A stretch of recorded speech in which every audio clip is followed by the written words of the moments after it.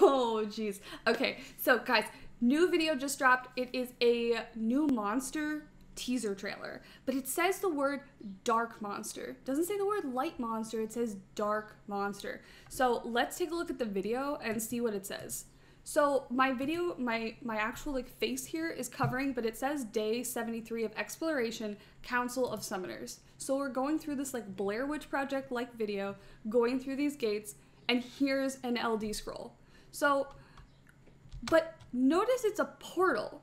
So like, it's something we actually have to summon, right? This isn't a fusion monster. But can you guys think of any other unit where it just is recommended, like, it's just like, look, dark unit?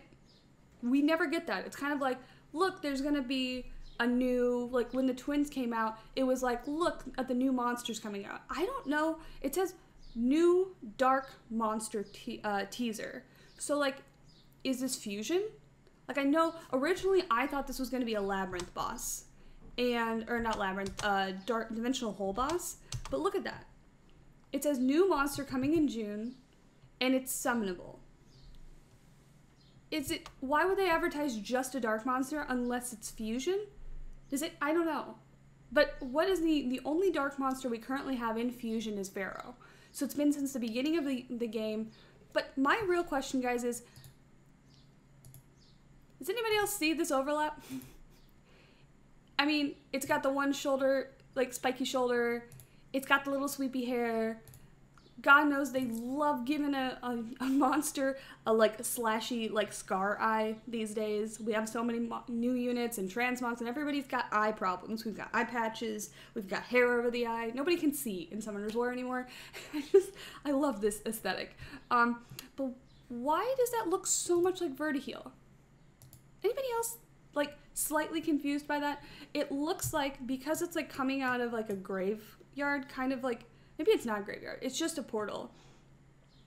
I don't know. So with the poems that we've been seeing, guys, that came out with this, a lot of people were pointing towards vampires, but like we have vampires. So what is this? It's kind of like, from this angle, it looks more like a Dragon Knight. With that kind of armor coming up here and less like a sweater. A sweater. It's a cape. Okay, Vertiheel's wearing a cape, but whatever. I'm curious because it definitely, we wouldn't get a teaser trailer unless it was a Nat 5. So this is a Nat 5 unit. But why are they only saying a new dark monster? Guys, if you have any ideas, write them down in the comment section. I'm super freaking hyped. I'm super excited.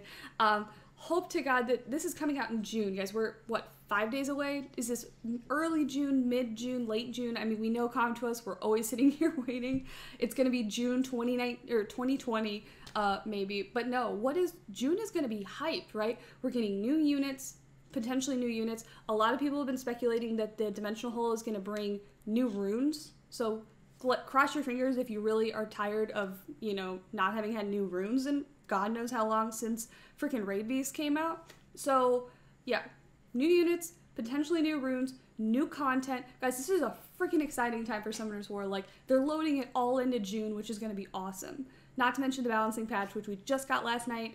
This is like, they're just going through it. So thank you guys so much for watching this video. Let me know what you think this is.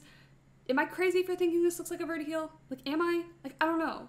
But yeah, I'll see you guys in the next video. Let me know. Bye.